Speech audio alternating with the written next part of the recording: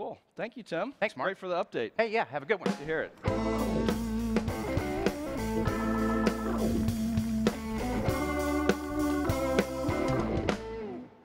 All right. We're going to keep them coming, keep hearing from users and thinking about different ways this stack might come together. And the next company we're hearing from is LivePerson. Now, they are a very brave company. They're a SaaS company that powers a lot of the online chat that you may experience out there in the wild with different retailers. They're powering a lot of that live chat. And the reason why I say they're brave is because they started with Diablo, which for those of you who've been around a while, that was pretty early days. We've come a long way since Diablo. And to tell us about where they are and what they're doing with OpenStack and beyond, we've got the Director of Cloud Engineering from LivePerson, Kobe Holzer.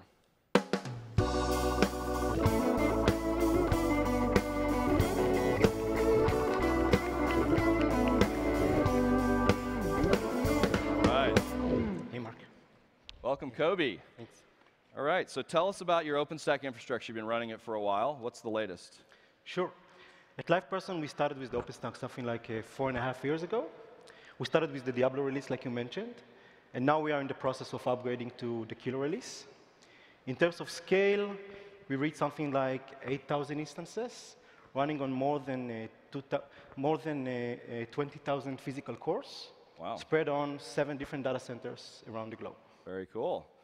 So what are you doing in terms of containers? We got a little bit of a container theme going. I'm guessing you might have some updates there. Sure.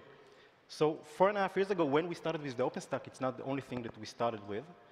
We also started rewriting our entire service, migrating it from one big monolithic service to 150 microservices.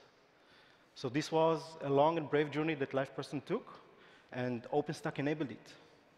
So in terms of containers, now that our service is based on 150 microservices, it's making perfect sense for us to migrate most of those services to containers. Okay. And we chose Docker and Kubernetes, which are the most fit for us for our use case. And we started with our continuous integration and delivery pipeline, understanding that we want to support best our software developers in the process, adopting the new technology, and allowing them to have a fast and smooth pipeline up to production. Okay, so CI/CD, that's really a big trend these days. People trying to move faster, microservices enable that, and then you've got Docker and Kubernetes, so you seem to be hitting all the high points on the cutting edge. So you're running this on your existing OpenStack cloud, so I assume you're running that in virtual machines. Is that the approach?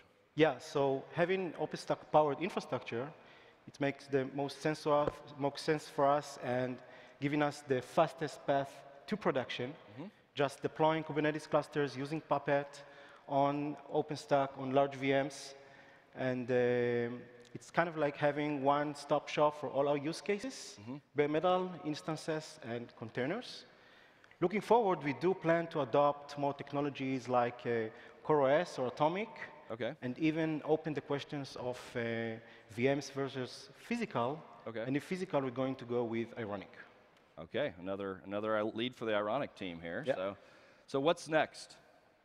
Okay, so 2 major moves for us. One of them is going full scale, obviously, with Kubernetes to production.